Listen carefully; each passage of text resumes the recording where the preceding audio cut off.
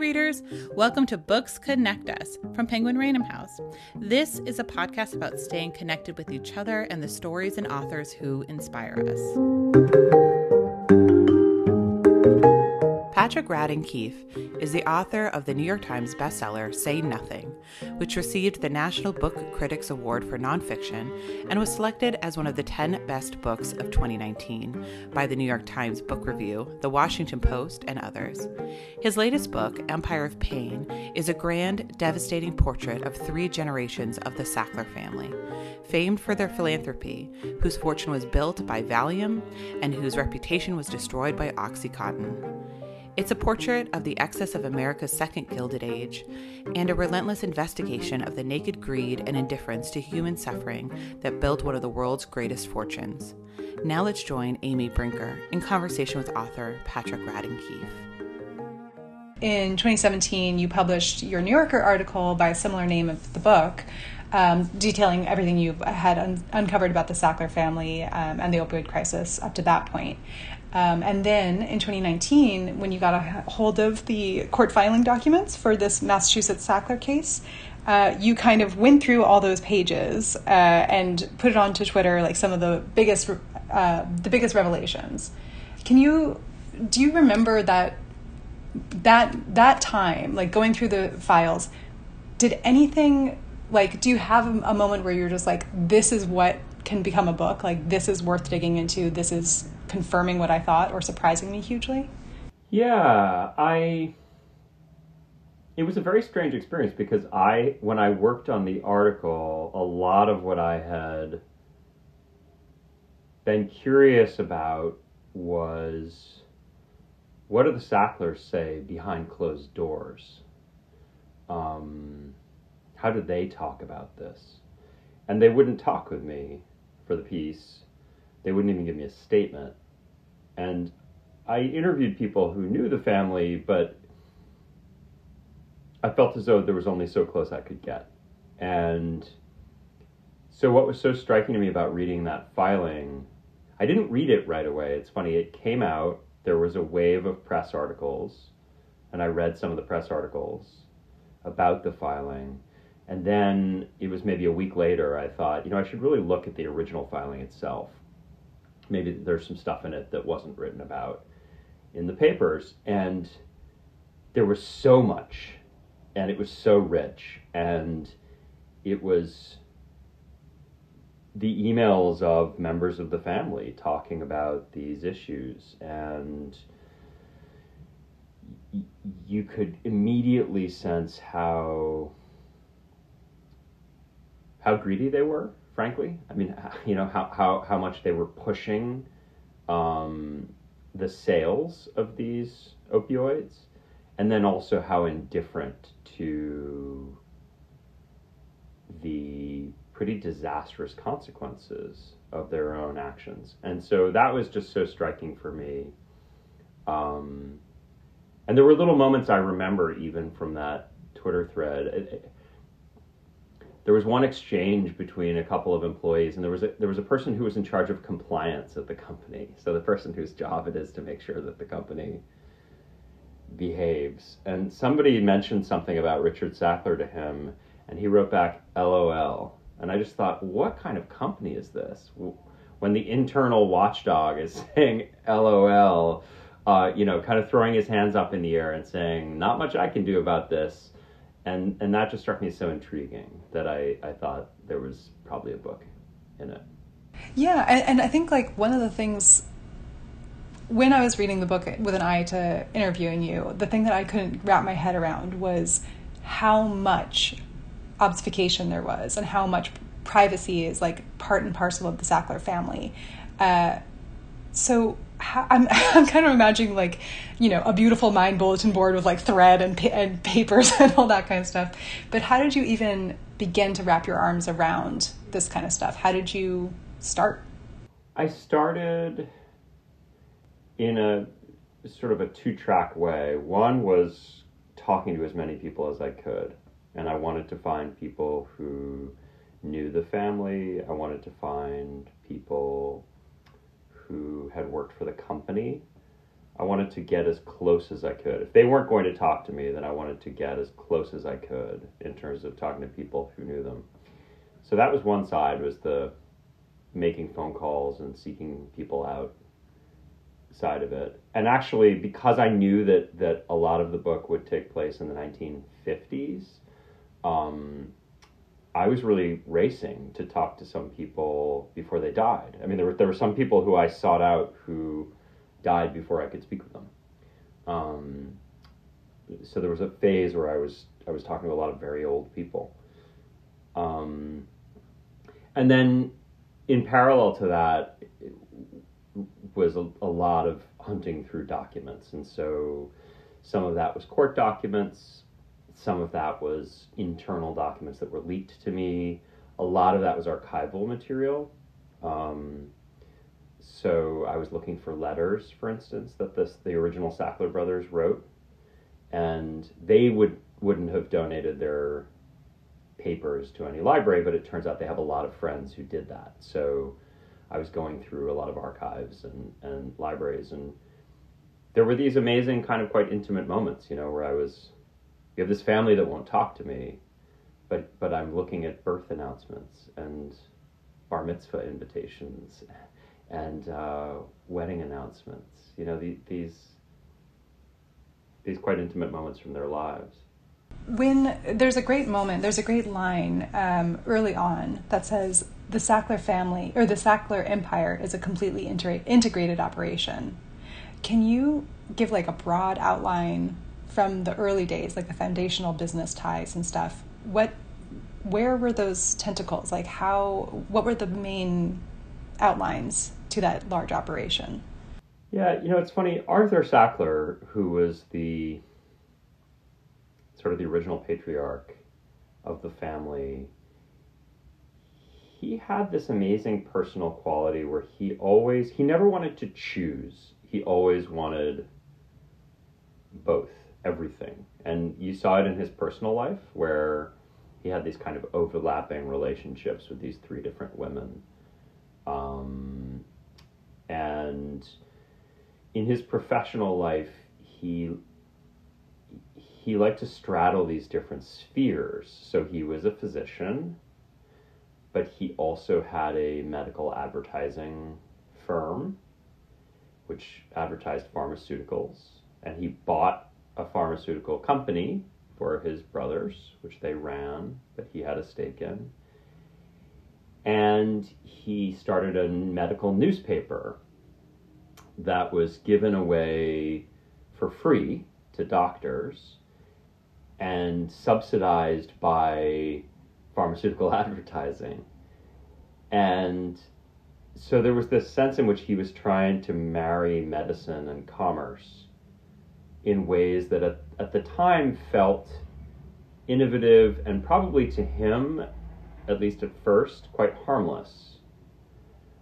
But I think that we see the seeds of that in the 1950s, and I think that by the time you fast forward to the 1990s, it's kind of shocking the extent to which the commerce side of things has hijacked the medicine side.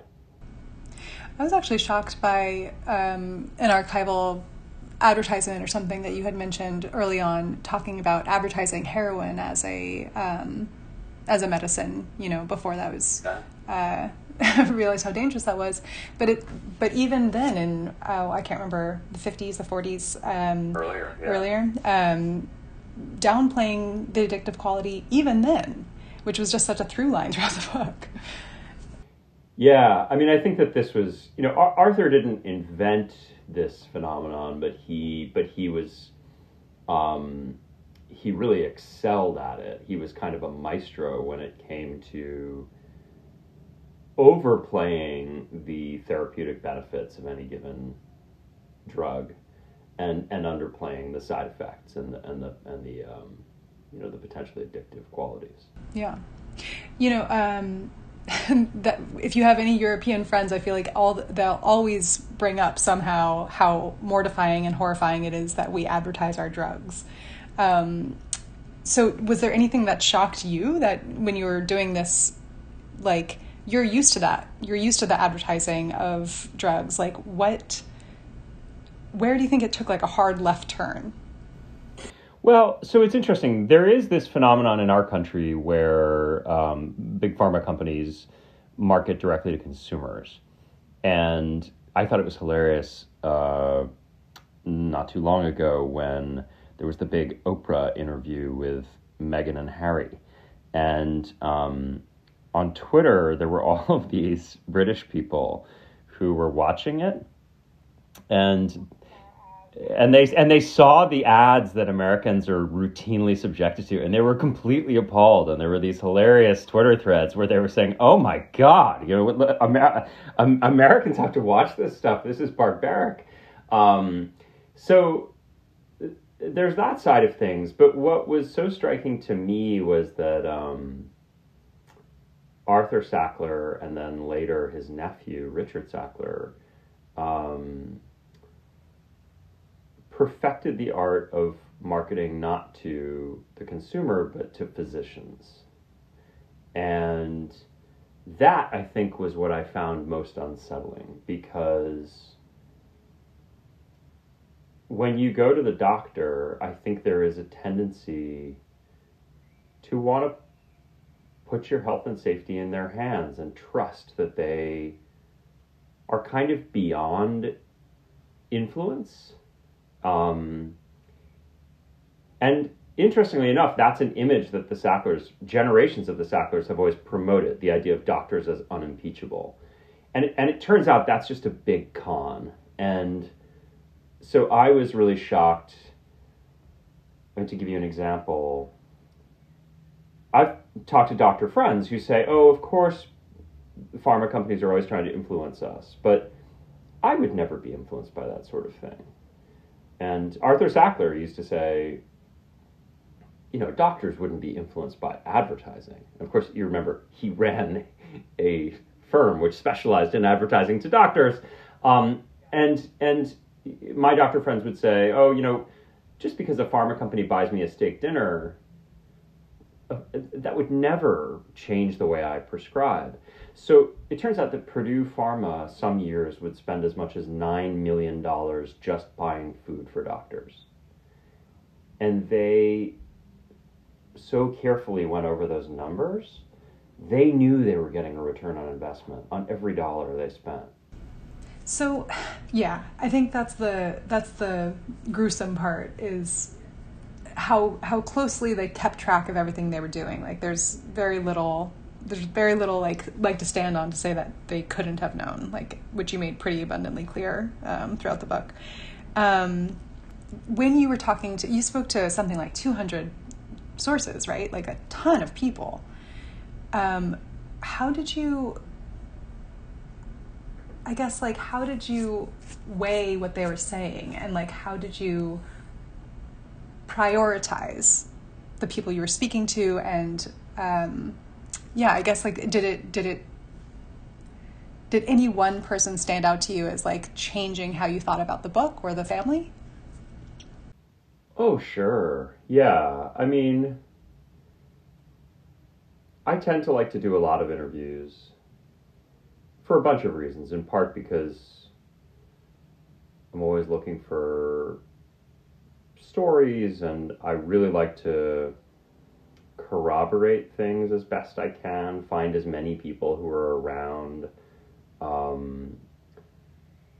There was an instance in which there was a great line that somebody told me that they heard in a meeting, and it sounded almost too good to be true, and then I found somebody else who was in the meeting and heard the same line. So I find that it's helpful to just ground the reporting. I'm also always looking for characters. I'm looking for people who are interesting and kind of fit into the story in interesting ways. If I had to pick one, I'd throw out Richard Caput, who was Richard Sackler's college roommate. And Richard Caput actually found me. I didn't find him. He reached out to me after he read my New Yorker article. And he was a revelation for me, because there are a series of personality traits that Richard Sackler has that I think when you see them in the context of OxyContin and Purdue Pharma, they seem quite malevolent.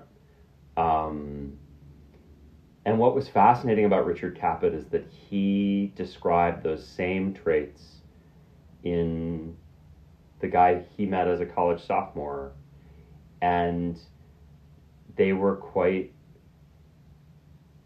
charismatic, almost magnetic, exciting traits in a young man where the stakes were much lower. You know, the idea of somebody who's just pursues his passions with a headlong enthusiasm, a kind of blind enthusiasm. When you're 20 years old, it's really fun to spend time with somebody like that. It's seductive and exciting. And to me, that felt as though there was a kind of novelistic depth to the character. I understood Richard. And in some ways, I was sympathetic to him in ways that I couldn't have been necessarily prior to spending time with Richard Caput. Yeah, that makes a lot of sense. Yeah, because there's so much horrible things that have happened, and they come, not everything has come from malice, even though there's horrifying true evil, and certain seeds were like, this could help people, and certain seeds were like, this is an interesting direction, and then it took some pretty twisty, awful, devastating turns. Yeah, I mean, I'm so glad you say that, because I think it's important, and as anybody who reads the book can probably gather, I find a lot of the defenses that the Sacklers put out pretty unpersuasive. But I also don't believe that they set out to kill a lot of people. And for me, that's part of what makes this so tragic, is that in some ways, this is a story about idealism and a kind of idealistic bet that turned out to be a bad bet, and the denial and the stubbornness that prevented this family and their company from coming to terms with the mistake they made early on and recalibrating their behavior.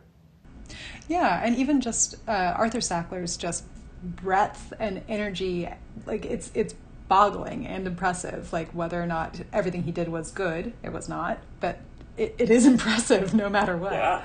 It was wild to read about just the juggling, the unbelievable amount of balls in the air. Totally. Were there any other, you couldn't get a hold of the Sacklers, you couldn't get a statement out of them.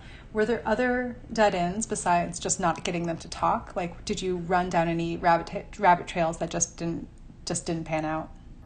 Oh, there were so many. I mean, a big one that was really painful was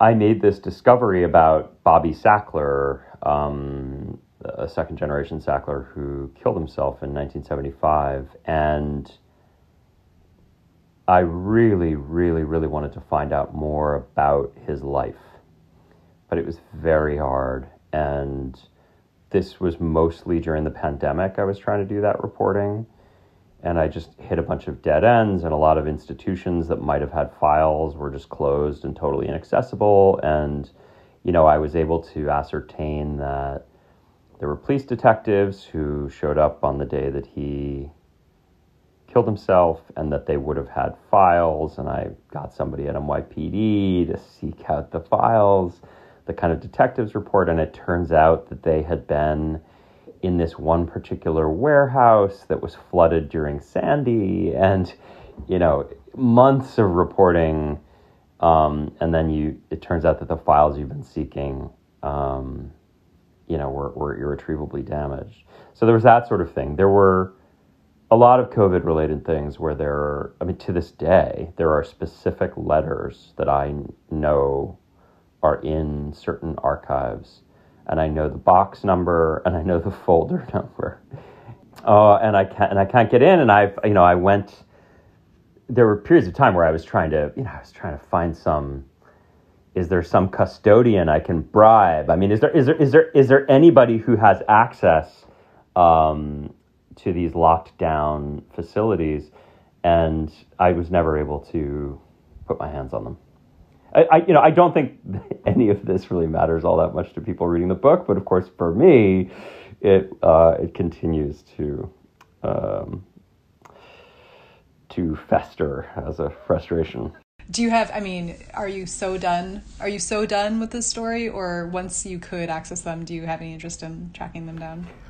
I do have interest in tracking them down. I mean, it's funny, this thing always happens where now the book is out, and I've heard from lots and lots of people just in the last 3 weeks who worked at Purdue or who know the Sacklers, with all kinds of interesting leads. And I kind of have two impulses. On the one hand, I'm ready to move on. I feel like I've told the story I wanted to tell. On the other hand, I'm always curious. So, I think probably when those letters become available, I'll want to see what they say. Well, your last book, Say Nothing, and this book are just two groups that have kind of like baked in silence to their entire deals. So I'm wondering when you're doing your research, like I know that part of it was chasing down older folks, and I'm sure that was the same for Say Nothing, but were there any other, clear similarities or in writing those two books? There were. I think in some ways they were very, very different. For me, there are formal similarities. I wanted to tell the stories in a very similar way. So there are reporting challenges. In both cases, really. Say Nothing, there's 4 major characters, and one of them wouldn't talk with me, and 3 of them were dead. And with the Sacklers, they completely froze me out, and none would talk. So, and then in terms of the type of writing that I like to do, I want it to feel as vivid and immediate and absorbing as possible. I don't want you to feel as though these people are very remote. I think if I'm doing my job, the reader should almost forget along the way that I didn't have access to these people. And so that's just a huge reporting challenge in terms of gathering enough concrete detail, trying to get a sense of the way people's voices sound, the way they talk, the way they think. And so the writing challenges were actually quite similar in some ways. But there are also really major differences. I mean, for me, Say Nothing was very much a story of moral ambiguity. I think that there's part of what I was trying to do with that book was show that the narrative of the Troubles has been caricatured in one direction or another, depending on your point of view.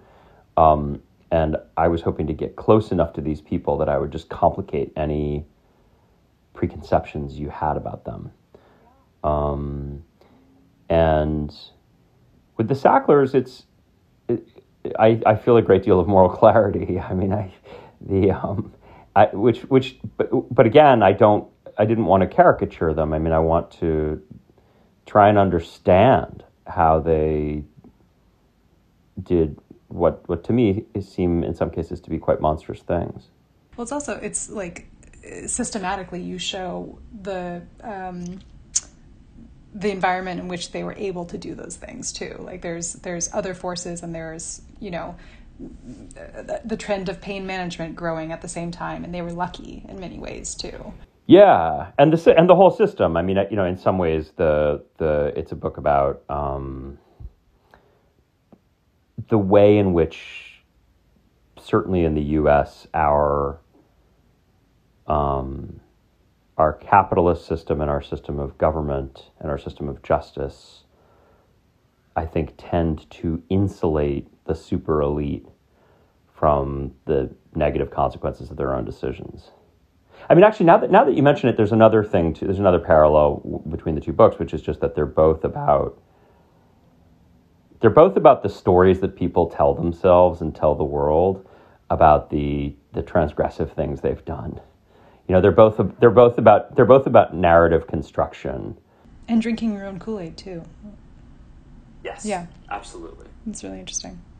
Well, I guess one last question is, talked about those heartbreaking dead ends, but is there any one moment that you're just so glad you could include in the book? Something you're really proud you got? Proud is probably the wrong word, but there was a moment that happened very, very late in the game. I think it might have happened in January. So it was basically, I had basically already been told pencils down by my editor, but I had been for a year dialing into bankruptcy hearings because Purdue Pharma was in bankruptcy. And these hearings were long and often very dull, and there were all these bankruptcy lawyers and this judge, and they would always, many of them would make these little kind of, they would give these little speeches about how, of course, we're all thinking about the victims of the opioid crisis. That's why we're all here, billing $1,000 an hour. And it always felt like this strange disconnect to me. It felt very palpably uncomfortable because I felt as though the fate of Purdue Pharma and the Sacklers was going to get decided in this bankruptcy court, and everything was very sterile and antiseptic and lawyers talking to lawyers, and it felt very out of touch with the reality of the consequences of the opioid crisis. And there was this moment in a hearing where people started calling in. And because it was a dial-in, so anybody could call in, and these victims started calling in and trying to break into the proceedings. And the judge basically told them, we don't want to hear from you, get off the line. And to me, it was heartbreaking, but also very profound in the sense that I had this feeling that I couldn't really articulate about what was wrong with these hearings.